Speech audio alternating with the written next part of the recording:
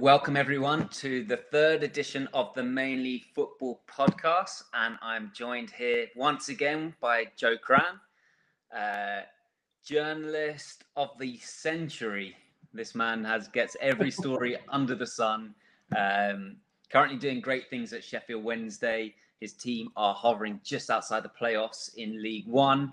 A couple of games in hand, hoping to sneak up into those playoffs where Joe's heart will really jump through the roof. So let's hope at the end of the season is good for Joe. But we have a very, very special guest with us today, a former teammate of mine, a player who not only lit up the pitch, lit up the dressing room as well. His smile, his personality, his character, everyone loved him. A star of the recent AFCON where he scored absolutely the goal of the tournament. He was influential in everything his team did as an underdog against some of the big nations in Africa. So everyone, I'm delighted to welcome Youssouf M'Changama to the Mainly Football Podcast. Youssouf, thank you so much for joining us. Welcome. Tell me, have you calmed down a bit since the AFCON? Have you relaxed? Because wow, what a tournament! Yes. Now I'm good, back with the club, and it's another competition. So I have to be focused. So now it's behind me. The memories are still here, Absolutely. And what incredible memories you made. Yeah. There were so many talking points around Comoros, from the group stages into the knockout stages. Incredible tournament. So tell us how it was for you. I mean, it was your first ever AFCON. It must have been amazing to be representing your country on the big scale in Africa. At first was a little bit strange because of the rules of the COVID. So Yes. it was one by room, so we didn't share a lot of things. But after the second game against Morocco, when we went out to Garoua, another town, so it's been a different mood, different vibes, because it was maybe the last game of the competition. So we kick on it, and after we beat the Ghana, and everything was just unbelievable. After this, sorry, mate. I wanted to ask, how was it for you, knowing that you had this sort of expectations of a country on your back that had never been to an AFCON before? Was there an expectation to do well, or was there an element of wow, we've done so well to get here, we just want to enjoy ourselves, I suppose? To be fair, our team, we're not like we have a lot of pressure. We are happy to be at the AFCON, and that's it. We didn't think about the population, the country. We just here and play. It's how Comoros people are. Simple and no pressure, because we are Muslim, and when you are Muslim, you don't have this pressure. It's just life. You live your life, and after you see what's happened. It's a nice mentality, and you could see that in how you play together. Are you a very close team when you come together as a national team? Are you very close? From the outside, it looks like there's a lot of team spirit. I know you touched on the difficulties with COVID and not being able to share like you normally would. But when you come together as a national team, are you very close? Do you know the guys for a long time? Is it a team that's developed over the years? Yeah. It's when we go to the national team, it's something very, very special. I never feel this in clubs or something like this, because it's special. We know each other since a long time. We work with the manager, with the coach since maybe about 8 years. And Comoros people, a lot of Comoros people came from Marseille, so you can know a man from like 10 or 7 years or 20 years, but like this, it's been friends. That's why it's amazing, because like you grew up with people, and after you play with him in national team. It's crazy. It's crazy. Were you a little bit sad that obviously I know your brother plays professional football as well. Were you a little bit sad that he wasn't able to be there with you? Who? Your brother. Yeah. He was with me, but he didn't play. You know, we start this adventure together in 2010, and I would like to share like maybe 1 minute with him on the pitch, but it didn't happen. It's okay. We were there, and we share a lot of good memories, so it's okay. It's good. I'm sure he has great pride in watching you and what you did for your country on the big stage. Yeah. He was very proud. Also on the last game against Cameroon, he has COVID, so he wasn't here. So what's a little bit sad, but after the game we played, he was very happy. And so were so many people. I mean, the response and the reception and the people watching, they absolutely loved you and your team. I was messaging you throughout the tournament, and the feedback I was getting from the guys from Paul Dickoff, our old manager at Oldham, from James Tarkowski, from Robbie Simpson, from Matt Smith, all these former teammates. And it just shows what a great character you are, how much these boys loved you, and they were watching you. And they were so proud. They loved seeing you playing so well. And of course, let's just talk about it. That game against Cameroon, because wow, what a talking point. First of all, no goalkeeper. When did you realize that was going to be the case? You know, this game was amazing, Gino. Really, like we can't forget this game, because that's the game of the tournament for us. That's why we have all these memories. Maybe without these games, we will not have a lot of memories. But these games made us enter in the history, you know, history of football. Play the entire game with a player on goalkeeper. It's like never the games, bro. It's not like this normally. So that's why he was sick. To be fair, it was a sick game. It was very good game to play. I enjoyed this game a lot. What did you say to your goalkeeper beforehand? You know, obviously he's a left back, right? So before the game starts, are you saying to him just, you know, do what you can, or are you trying to like amp him up? Man, he's so funny, and he's so simple, and he's like when he plays left back, he never had the pressure, because he's good with his feet, with the ball. He's easy, good technique. So, and we are very close, me and him, and we eat together at the dinner every time. So I told him, "Hey, don't play like a keeper. You play like another player. When we need to be free at the back, don't let the midfield come between the two defenders. You have to be the third." And that's what happened, you know, and it was crazy, because when we have the ball, we know we can play easily, and we have a good movement, good passes. We are very sharp and quick in the little space. So it's happened like we did the day before. Well, like we said the day before, you know. Yeah, it's amazing how you've managed to turn it into a positive, because so many teams will panic. But what can you do? That's the situation that you were given. It's very unfortunate, but what an incredible performance. And let's just go one game back, because to beat Ghana, one of the favourites for the tournament.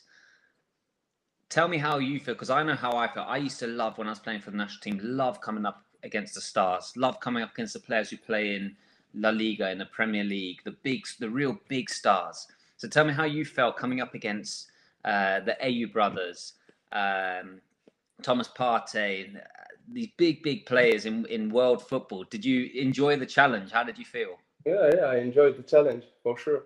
But first of all, I know the Ayu brothers because we grew up together in the Olympique de Marseille.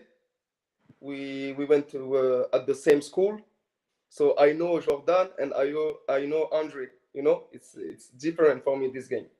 So after I beat the Ghana, we know they won maybe 4 or 5 African Cup 4, I think.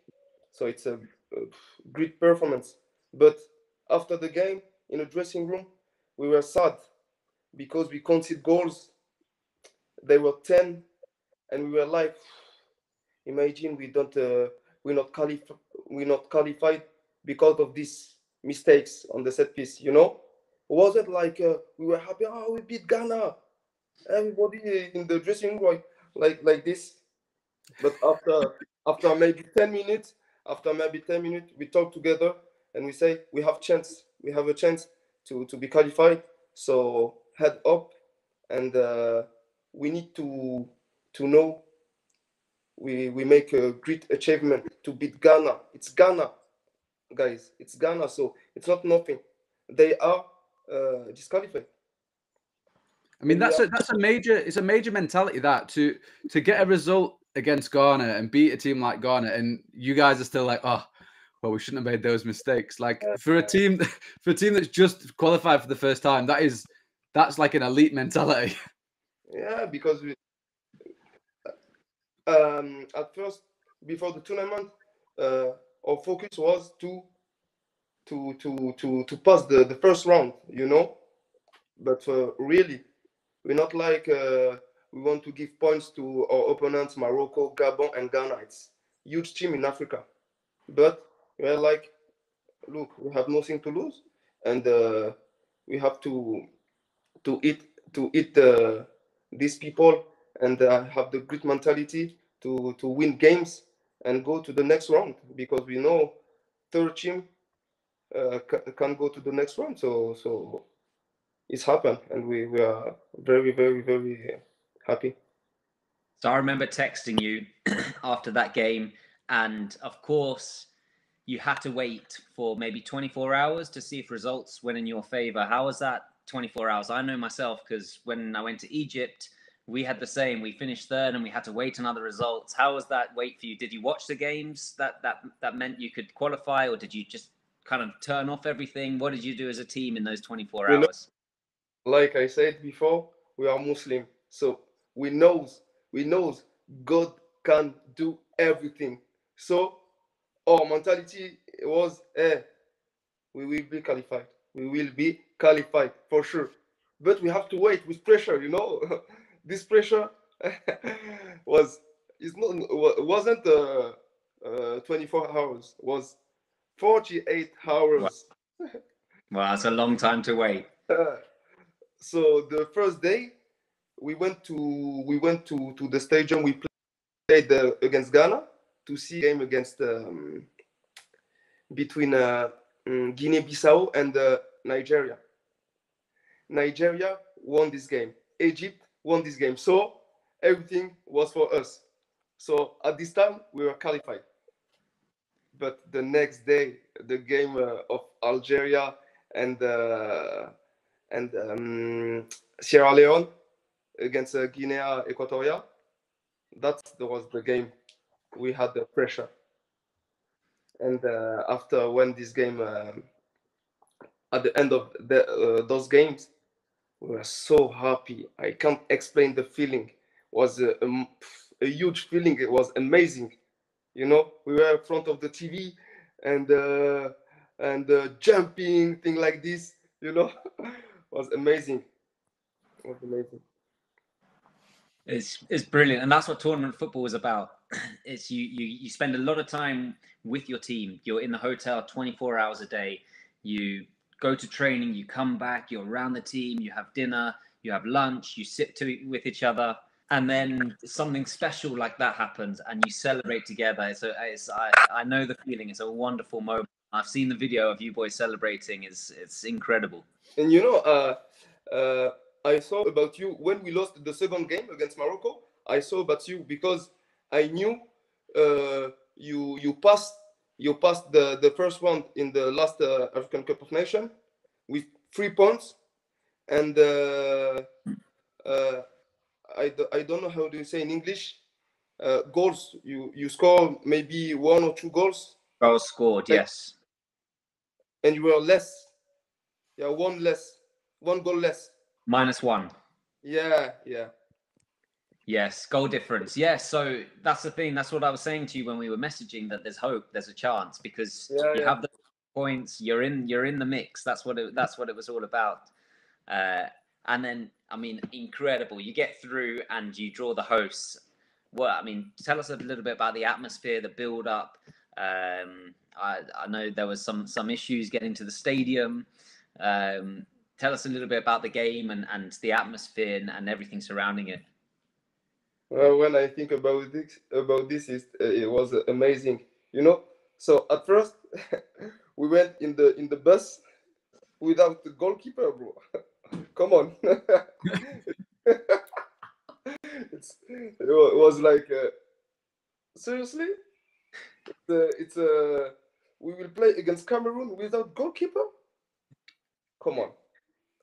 And we were waiting until the game, like we thought, come on, they will give us our goalkeeper back, you know. But didn't happen, you know. So were you literally waiting, just hoping that they were going to turn around and say your goalkeeper can play? Until the start of the warm up, like this, and the goalkeeper, the substitute goalkeeper, Shaker Aladju, say, "Come on, he can play. What I'm doing. This moment, but in the bus, we looked each other, and we say, "Hey, Shaka, you are the goalkeeper. You know this." Oh my guy, no, come on. He started to call his mom, his brothers, you know, and he said, "I will be the goalkeeper today." And we make arrangement with him to join us in the warm up, because he didn't want to be on the goal during the warm up, around the front of a lot of people like this, you know. You play the host, and you a player playing on goalkeeper, and you make the warm up on the goal. No, he say no. I join you on the warm up with the start 11, you know. So you had no goalkeeper warming up for that game? No. Goalkeeper, you know, after the warm up, when you shoot on your goalkeeper, the substitute goalkeeper, we shoot against the goalkeeper coach. Come on. You know, I'm just listening to you, and if you had just played the game like normal with a goalkeeper, you would have some memories, and maybe you lost because you're playing one of the big nations in Africa, and you lost and you played well, and you don't talk about it that much. But it's stories like this that you're going to, in 20 years' time, in 30 years' time, when you see one of your teammates, these are the stories, and this is the joy of football. It's in adversity, in a difficult time. What a story, and to see how you managed it, how you cope with it, and the fact that you put in such an unbelievable showing, and he played well in goal. He made some big saves. These are the stories. This is what football gives us. This is why people all around the world love football. Definitely. Me, like, when everything's happened after the game, when I realized, I was like, it's good that happened like this, because, you know, before the game, to be fair, we were like confident. Come on, in the corridor, when we see Cameroonese players, me, it's not their fault what happened. they players, they want to play games. You know, they want to reach the final and win the cup at home. That's the only thing for them. But I think me, I was the one who were without goalkeeper. But for them, I think this game was hard, you know, because you play against a team without goalkeeper. How can you be in your mind? And me in corridors, hey, come on, we can do it today, we can do it, we are confident. We just need God today. We know it. We are like this. I know in their mind, we're like, come on, no, we can't do this. We have to win. You know. I think you're right. There was a lot of pressure on Cameroon, wasn't there? Because of the circumstances, there was a lot of pressure on Cameroon to get the result because they got the top scorer in the tournament with Abubakar, and you haven't got a goalkeeper, and everyone's going, this could get a little bit messy now. Because if before the game we were like scared, they will feel it and say, okay, we do our job, we give them 10, and after we make excuses, oh sorry, you know, like this. But no, us, we're not like this. We're seriously confident to win the game. Like serious. Like it was no joke, eh? It was like, we can win today. That's why we made this performance. Because we trust really we can win this game. After, we know it's hard. You don't have goalkeeper. After 6 minutes, you got a red card. You know, the red card is the red card. You can't say it's not a red card. It was dangerous. Even wasn't on purpose. But okay, it's the rules, you know. But us, we were like angry because we were like, oh, everything is against us. No, that's why we were angry against the referee and things like this, you know. But it's football. After this, in the pitch, when we got the red card, was football, you know. During the competition, we saw a red card like this just the day before with the I can't remember his name. Iwobi. Yes. What the close to be the same. So it was red, but us we lost our head because we were like, come on, everything is against us. Okay, we don't want to play anymore. We want to be out of the stadium. But after when we saw the goalkeeper, he said, hey, come on, we finished this game. So we finished the game, and with a good end because the football and the fans and everybody around football will remember this game. That's the point. And I've got to ask you, that free kick, I think because obviously you're not a sort of, I suppose, a household name. There's not videos of you online all the time. Some people will have seen that free kick and gone, wow, that was a great free kick. But that's no fluke for you, is it? Like, you don't score too many goals, but when you score them, they're usually pretty good. Yeah. I'm working on this free kick every day. You know. Dino knows me after the training. Even when I played with him, I improve my free kick every time. I scored in Oldham free kick just in reserves. Yes. In reserves, not in professional. And I saw free kicks like this. And during the qualification, I scored against Kenya. I scored during the friendly games also in September. So I had this confidence to score free kick. But even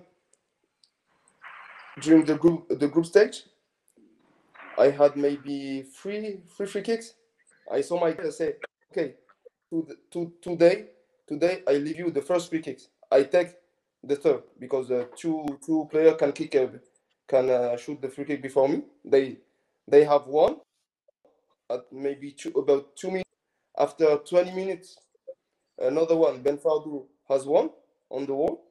And after was my time because I said, okay, I took every free kick during the group stage. So take some, because we are brothers, you know. Why like this? Because maybe they will score, so we will be happy. But after, when it was my turn, I scored this one, you know, because Did you know? I share my brothers, I scored this one, you know. Did you know as soon as it left your foot that it was going in? Yes, when I left my foot, I see the ball. I knew, because it was quick, you know. It's about 2 seconds. When I saw the ball going, I said, okay. I was just waiting to see the goal moving, and after I run. So, what I'm going to say to all our guests, to anyone who's watching, to all the visitors on the show, please YouTube Youssouf M'Changama, because you will see beautiful goals. I was doing it. I've done it in the tournament. Assists, goals, all action. You see such a good player, and people maybe don't know that. But stepping up to that free kick, I knew exactly what was coming. I know how good your strike is. You strike the ball unbelievably well. And there's some amazing footage of you on YouTube, just scoring goals like that. It seems like all the time. So I'm only upset that you never taught me how to take a free kick like this. Because when you left at the AFCON of African Cup of Nations, I was after I was injured, like maybe a few days before, and after we didn't see each other until I saw you in the hotel preparing the AFCON. Yeah, so a very nice story for our viewers. When I was preparing for the Egypt African Cup of Nations, we went to Dubai for some warm weather training, and Youssouf was there with his family, and we stayed in the same hotel. So we had a very nice moment there, and all we said to each other is, we hope we go to the AFCON together. So the next AFCON, I was hoping South Africa, Comoros, we'd maybe be in the same group. Unfortunately, we didn't quite make it. But Bafana let us down there, didn't we? I know. Bafana definitely let us down, but to see you there was very special. Thank you. So let's talk a little bit about the feeling back home, because the people must have been so happy. And I know you haven't been back, but you're going back soon for, is it friendlies or qualifiers? Friendly. So I'm sure you're going back to a hero's welcome. Yeah, I think because one goalkeeper, the goalkeeper who's been the man of the match against Morocco, after being injured against Ghana, he went to the country, and he has an amazing welcome back, you know. And I think will be the same for us, for the entire team. So we're just waiting now. We are focused on clubs, and when the time will happen, so we'll appreciate this, and appreciate the moment. You deserve it. You deserve the big hero's welcome. I want to ask you a little bit away from AFCON and away from your country. I remember our time very, very well. In fact, I was YouTubing today to see some of your highlights when you were at Oldham, and I saw a very nice game. I was actually at the African Cup of Nations at the time, but the FA Cup game, a famous game for Oldham when we beat Liverpool. And I saw a very nice assist there, left-footed cross to Matt Smith. My guy, Matt Smith, French guy. big Matt Smith. How was your time in England? Did you enjoy playing in England? Did you enjoy your time at Oldham? Yeah, I enjoyed my time in Oldham. It was my first professional contract, so I will remember this for my entire life, because I started the professional football in England. So England is special for me, you know, and especially Oldham. So I remember the coach Jikov was a good guy, and with a good mentality, always desire, you know, this guy. Yeah?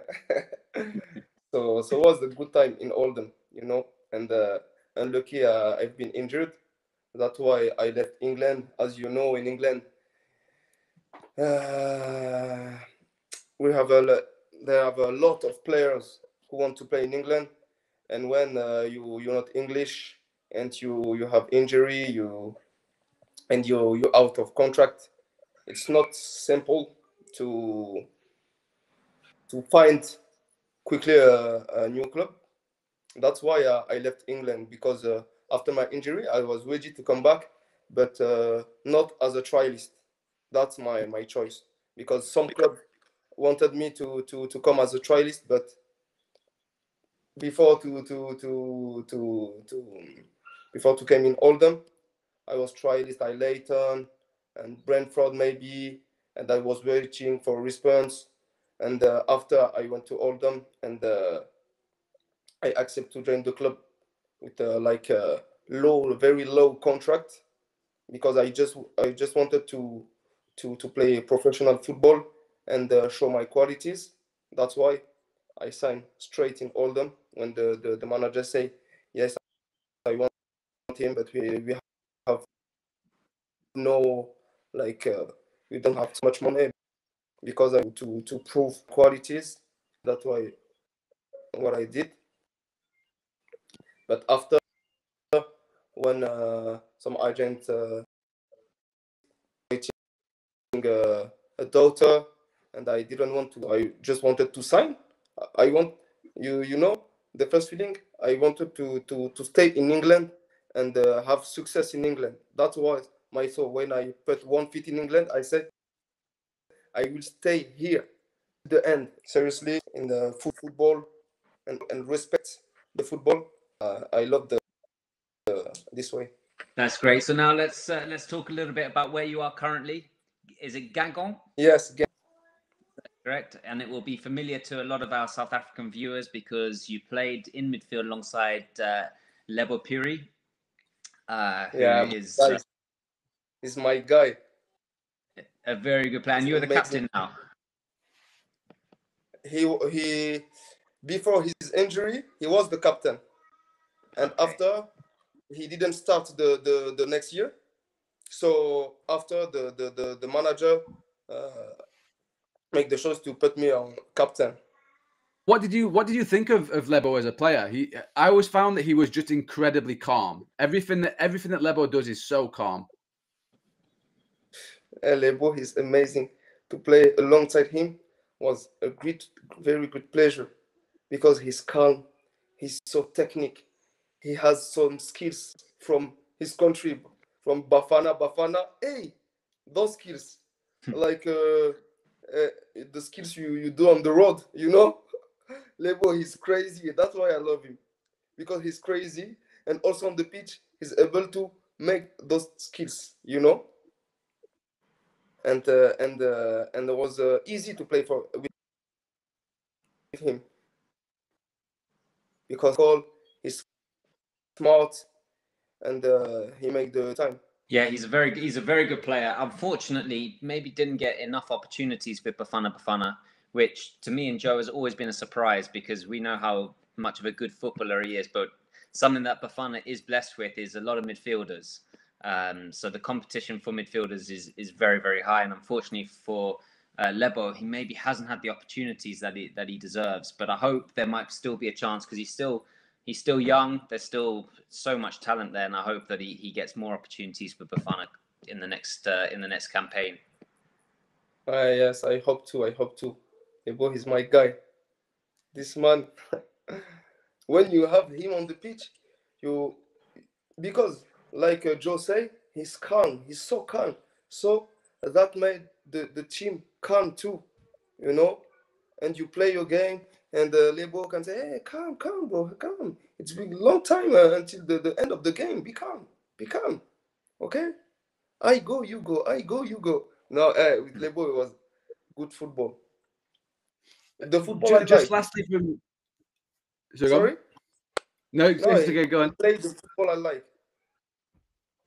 Excellent. Just lastly for me, I wanted to ask. So now with Comoros, you've been to your first AFCON.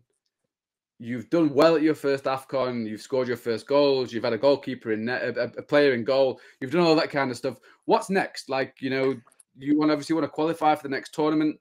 what are your ambitions now for the next AFCON? You know, because it's every 2 years, you've still got another tournament in you. We are hungry. We are hungry to get Ivory Coast. We are hungry to get this, because now all people are for this. And around the world, the peoples who saw Comoros, they say, hey, we want to see them at the next AFCON, you know? So it's a new pressure for us, because it was the first time we get to the AFCON, and now we were qualified. We passed around, so people want to see us again, like Madagascar did before us. Now people wanted to see them. Unfortunately, they have a tough group stage, and was about 1 point for them to get the AFCON. But now for us, it's to be at the AFCON as a regular team, like, you know, that's the focus, because we have so many young players in the good team in France. Paris, Marseille, they have a lot of who, if they grow up good, we make the good thing to be qualified each 2 years. They can how do you say in English? They can choose Comoros, you know.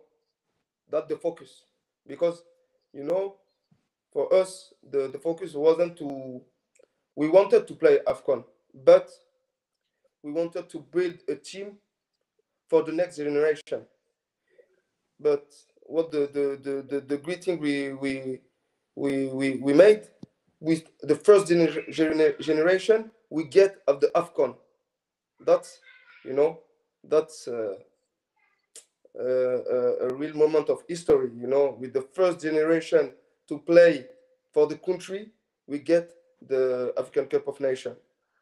So now we want to build on this, and bring the young players to come and join us, and make history too for the country.